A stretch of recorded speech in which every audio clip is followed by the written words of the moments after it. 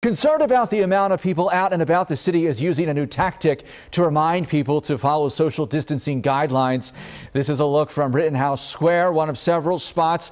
A mobile billboard is rolling around town, looking live there. We also caught one in the Kensington area. The message, stay home.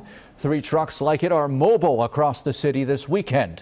The city says it chose hot spots to display the messaging. The trucks also blast the voice of Police Commissioner Danielle Outlaw. Her recorded message encourages people to stay home.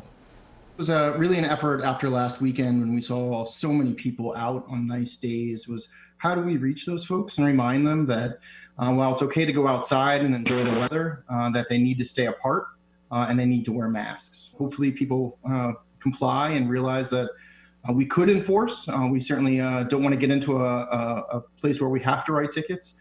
But again, wanted to remind people that that might be where we end up. But hopefully people take personal responsibility. The city says it can fine individuals $500 for violating social distancing guidelines.